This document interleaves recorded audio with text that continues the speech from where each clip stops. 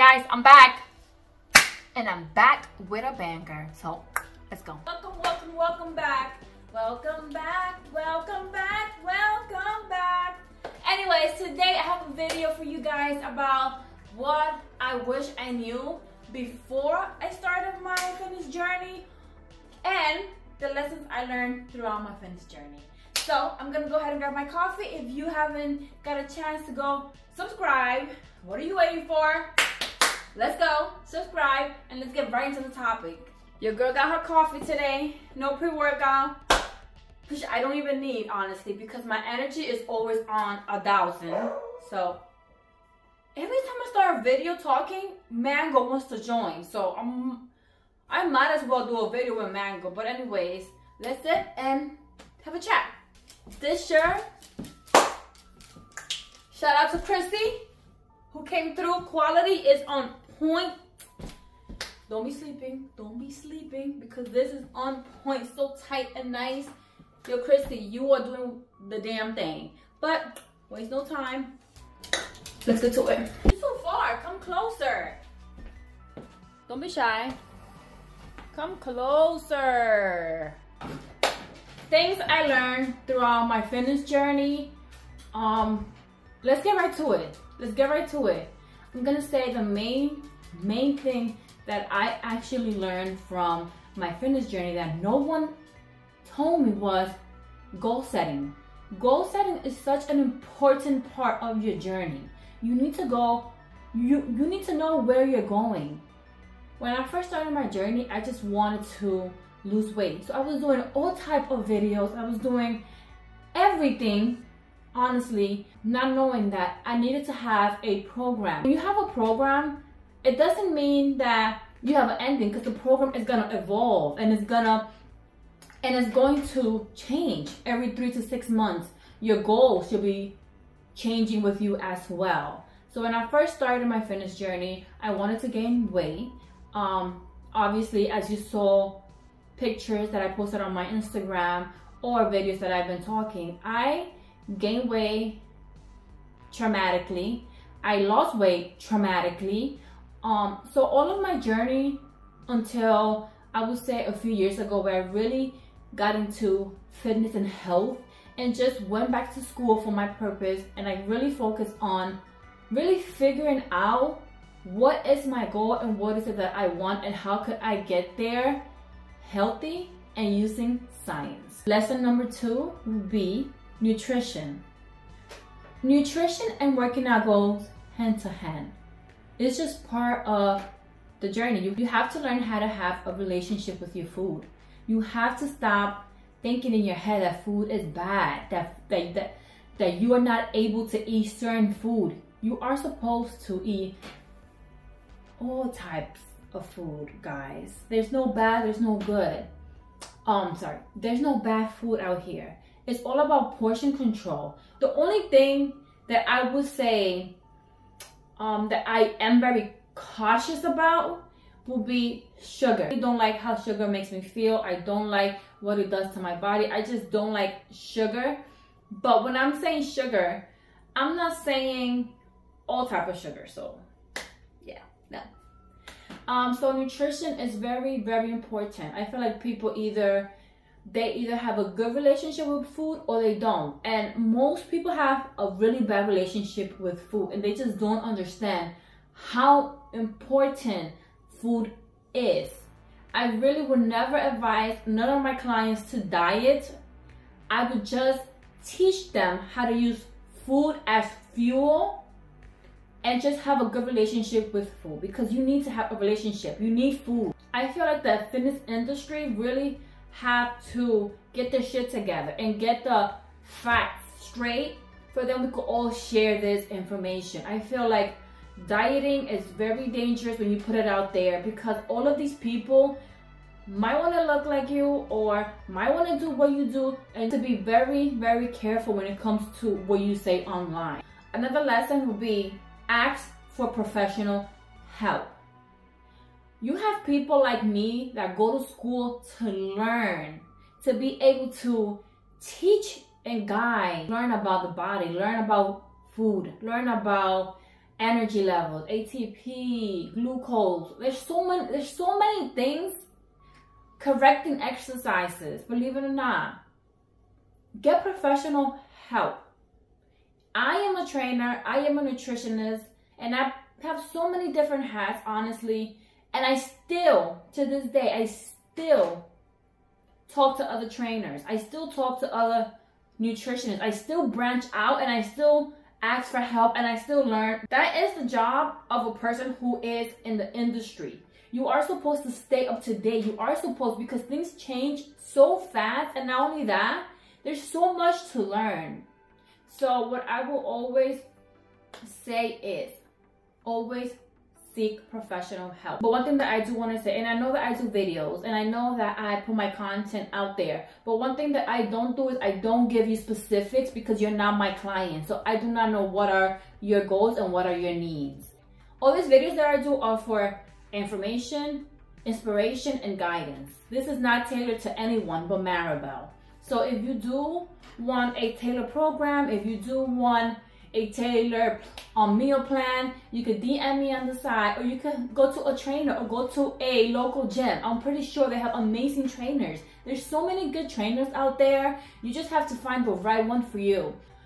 Something else that I learned is consistency. Consistency is key, and I learned that in a hard way, and I'm gonna tell you why.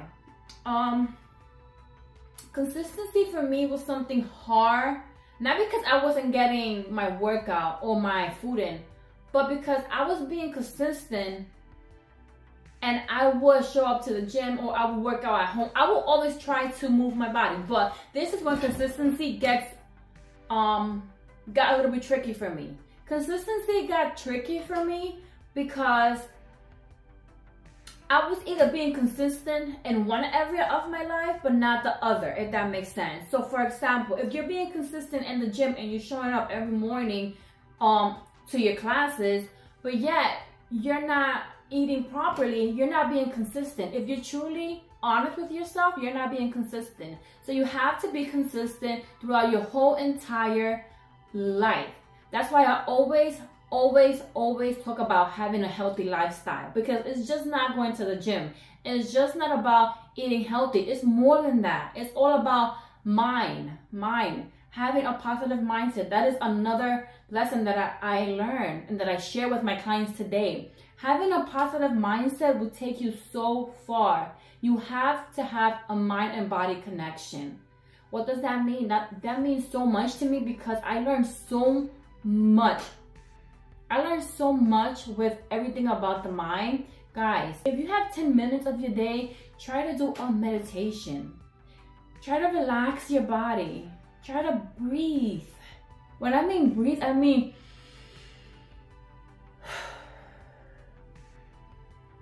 there's so many different types of breathing that can help you. You have the rabbit breath, which is where you breathe really quick. You also have smelling the flowers breath. It's like where you pretend as if you were smelling flowers. You have the bubble breathing, which is you're gonna pretend like you are popping bubbles with your breath. There's so many different types of breathing that could actually benefit you, that you have no idea. So many resources and so many things that you have that we are not using. But that's why you need to get professional help. And that's why having a mind to body connection is so important. As a trainer, I teach my clients from how to move their body to how to breathe properly.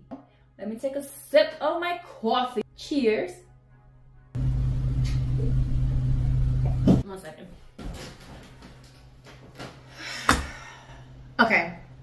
Another lesson that I learned was to celebrate the small wins. Guys, you do not understand. You just don't understand all of the pressure that you put on yourself, all of the pressure that you put on your body. And celebrating wins matters. And being proud of yourself matters. For example, I remember where I wanted to buy a lot of fitness clothes, and I remember talking to myself and saying, I'm gonna work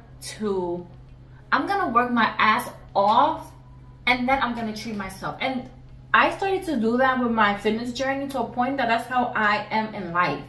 I bust my ass. I work hard for the things that I want, and I treat myself. And then when it's time, I work hard. I work extremely hard. But when it's time to treat myself, I treat myself. Example, I just got my hair done. Hard, so your girl needs to look cute or whatever. But treat yourself. If you notice, yo, I've been showing up consistently. I've been showing up for myself consistently. Remember, going to the gym is just part of it. You have to be able to show up for yourself consistently throughout your life. It's not only the gym. So when you show up for yourself, treat yourself.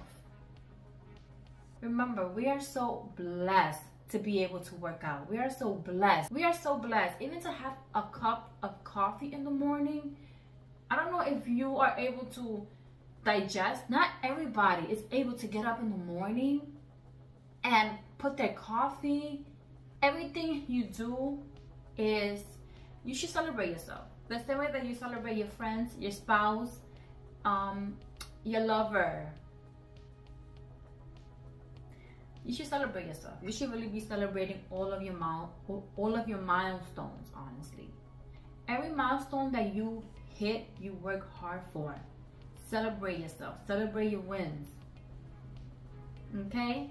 Another very important one for me that I learned, and I just was, and I'm being honest right now. Like, I'm being honest.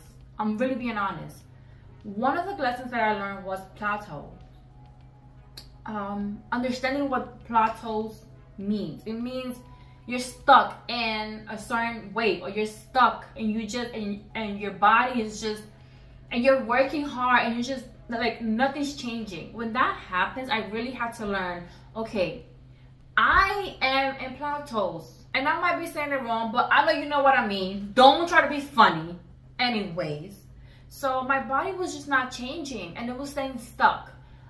So at that point, the lesson for me was I have to sit down and re-evaluate my goals. I really have to sit down, because at this point, I can't lose any more weight, obviously, or I can't gain any more weight. It depends on the person. For me, my lesson was I really cannot lose any more weight. I am tiny. I lost the weight that I wanted to lose, but then I still have certain areas in my body that did not look how I wanted them to look.